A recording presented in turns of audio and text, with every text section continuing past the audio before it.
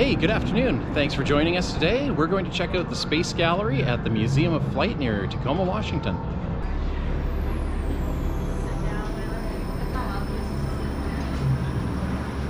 The door's open. Space age.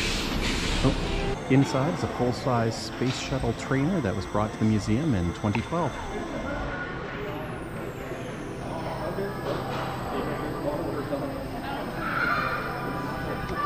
This is cool. This is new since I've been here. You actually get to go up and enter the payload bay doors of the Space Shuttle.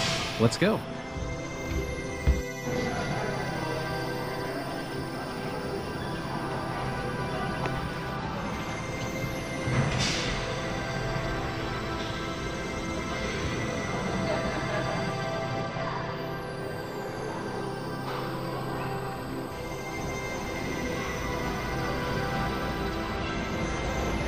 And get ready to feel confident about going to space again. So you want to be an astronaut?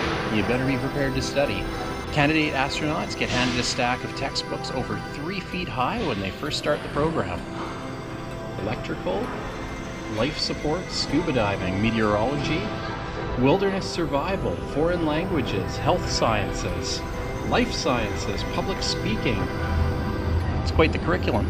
This module is part of a Russian crew vehicle which was used to transport astronauts to the space station. This section is the descent module, which would separate and return to Earth, holding 3 occupants. And here's one of the parachutes that was actually used to assist the re-entry of the module on its re-entry in April 2007.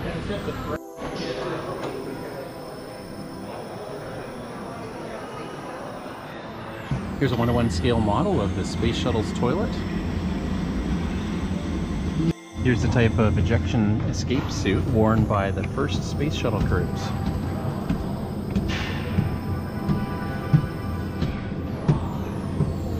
This exhibit tells about the protective tiles that were patterned all over the outside of the Space Shuttle. You can see them there forming a protective grid to dampen some of the heat upon re-entry.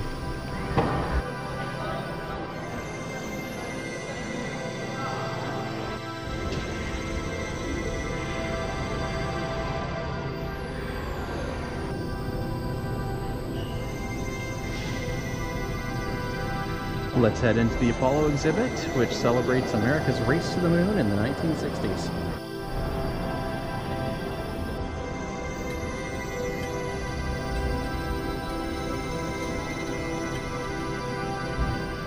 Here's a manifold from Apollo 12, circa 1969.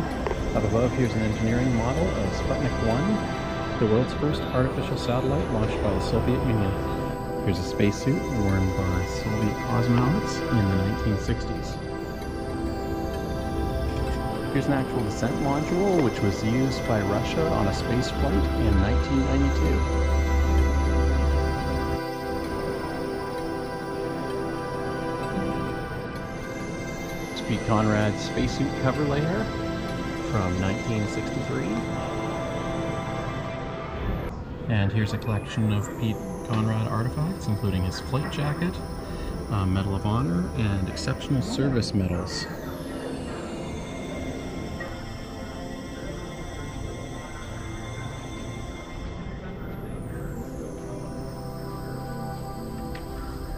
Here's a model of the Apollo lunar roving vehicle, which was included in the Apollo 15, 16, and 17 flights to extend the range that astronauts could travel while on the lunar surface.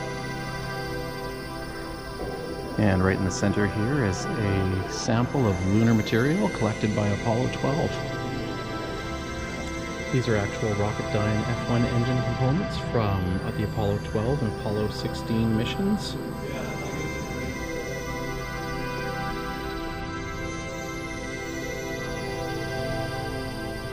And this is interesting. During moonwalks, astronauts would wear checklists like this one that belonged to Pete Conrad, which were strapped to their wrists for reference. And here's a Rocketdyne engine that was originally mounted as the first stage for Apollo 16.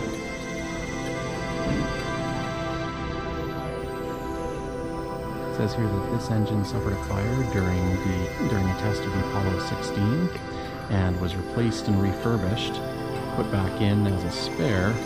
Would have been used on the Apollo 18 and 19 missions if they hadn't been canceled. This Viking lander flight capsule number 3 was a backup for the first 2 Viking missions, and is the only example of a flight-qualified Viking lander on Earth. Of course, the Viking 1 and Viking 2 became the first US spacecraft to land and send images back from Mars. And here's a diorama of the last astronauts to land on the moon when they arrived on Apollo 17 in 1972. This is the Apollo Command Module from 1965, which housed 3 astronauts during their 3-day journey to the moon and back.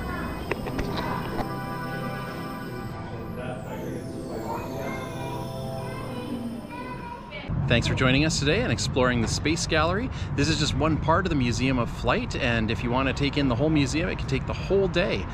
Remember to hit subscribe if you want to check out all our latest adventures, and check out our interactive map to see all of the other cool places that we've already been to. Until next time, it's time to exit through the gift shop.